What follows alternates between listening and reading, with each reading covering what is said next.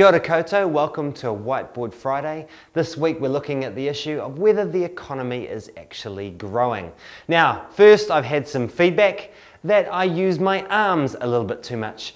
Now normally with feedback I can frankly take it or leave it, but in this case it came from the boss, so I probably have to take it. The only trouble is that if I don't move my arms, my brain stops working, so sorry Gareth.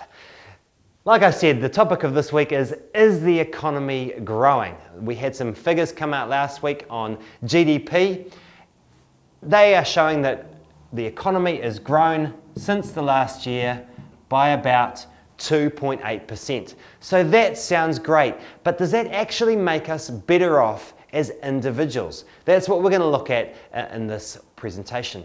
And it's also important because all the same issues that we're talking about here also apply to budget funding when you hear announcements made in the budget. So, GDP up by 2.8% sounds great. Being driven by increases in construction and tourism spending of around about 5%, being held back by a drop in exports of about 1%. So of course dairy meat exports struggling at the moment with low prices and the high dollar.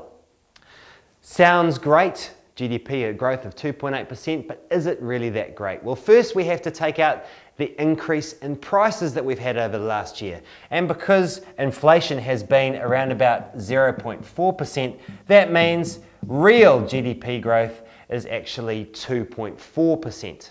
Okay, so this is the number that you'll generally see reported for growth. They do take out the impact of price increases. But what about population growth? We know that our population has been growing at a record rate over the past few years, in excess of 60,000 people net. That's 60,000 people more entering the country than leaving the country on an annual basis. So actually, when you strip out the impact of population, because more people in the country means they're spending more things, we get a higher GDP as a result.